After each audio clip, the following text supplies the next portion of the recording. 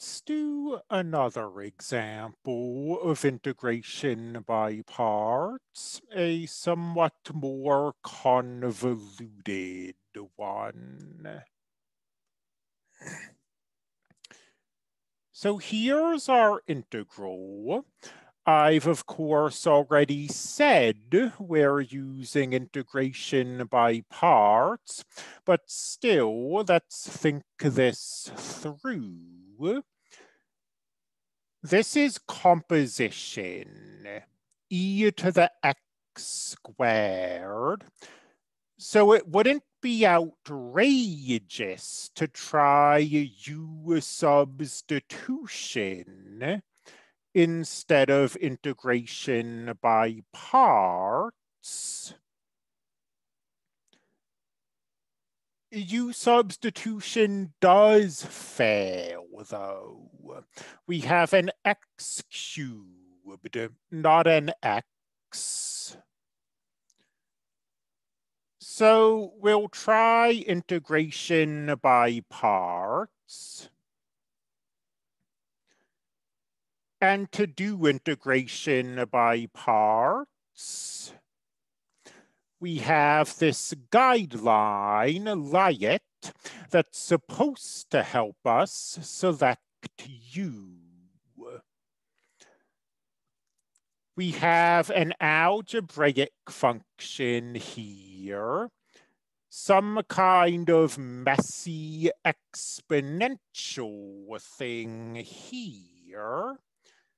Algebraic comes before exponential. So according to LIAT, this is what we ought to try. We should let U be the algebraic function. Well, if we do that, we run into instant failure. You see why I've called LIAT a rule of thumb rather than an absolute law. To find V, we'd need to be able to integrate this thing, and we cannot integrate this. I mean, give it a try. You will not succeed. So that didn't work. What if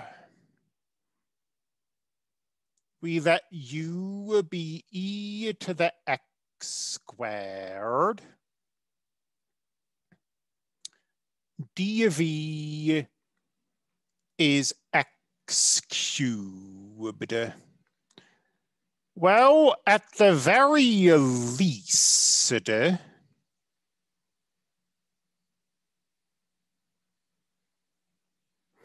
we can find both du and v. That's the good news. The bad news comes when you actually take uv. 1/4 x to the 4th e to the x squared minus the integral of v du. The 2 and the 1/4 give us 1/2 x times x to the 4th gives us x to the 5th e to the x squared. So now what? This is even worse than the integral we started off with. We've taken this power and we've made it even bigger. So sometimes integration by parts requires a certain amount of experimentation. We couldn't integrate e to the x squared. That was the problem with letting dv be this exponential thing. What we could integrate, we could integrate x e to the x squared using u substitution. And you might think, well, that's all very well, but we don't have an x e to the x squared. But we do. We have an x times an x times an x e to the x squared. Let's give that a try.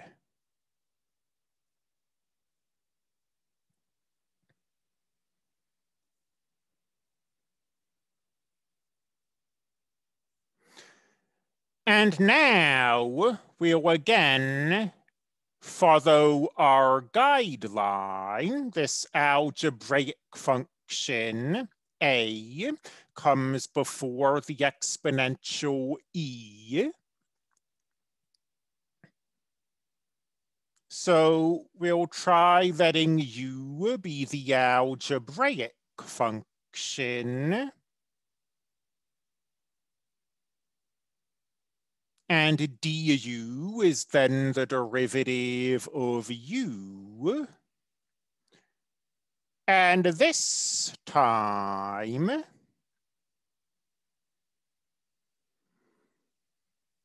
we will be able to find v. Let's do the work over here.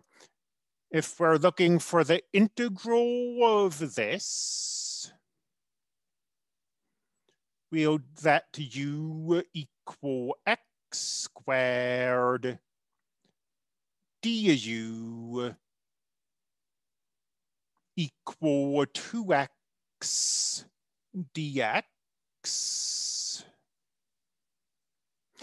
We don't have a 2, but that is certainly not a fundamental problem.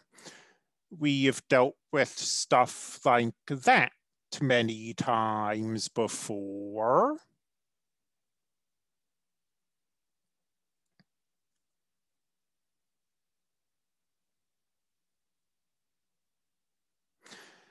And we can, at the very least, find v. The antiderivative of e to the u is e to the u. Now, just because we can find v is no guarantee that things are going to work out. We were able to find v in that natural log times the sine of x example, but it didn't end up doing us any good.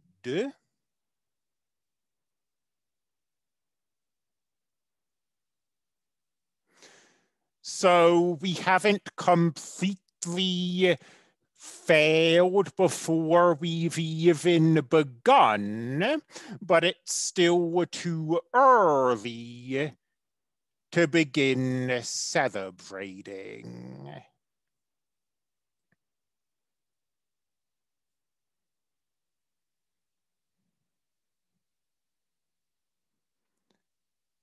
We plug these into our integration by parts formula.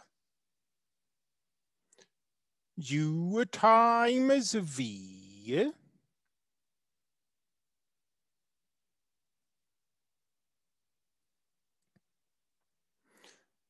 minus the integral of v du 1/2, hold on, v times du, that 1/2 and that 2 cancels. And we get x e to the x squared. Is this any better than what we started off with? Yes, because of this, we can compute using u substitution.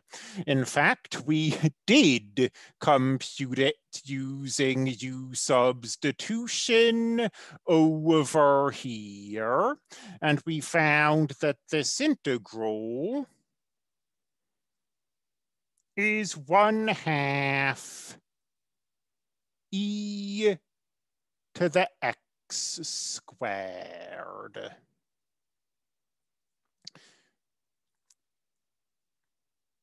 So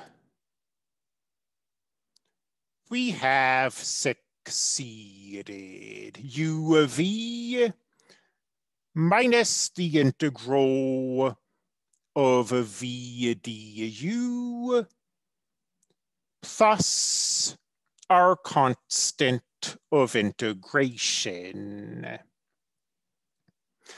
And this was admittedly a kind of tricky problem. I'm not going to pretend this was an obvious step. At the same time, it didn't come out of nowhere. We tried using Lyot. It failed.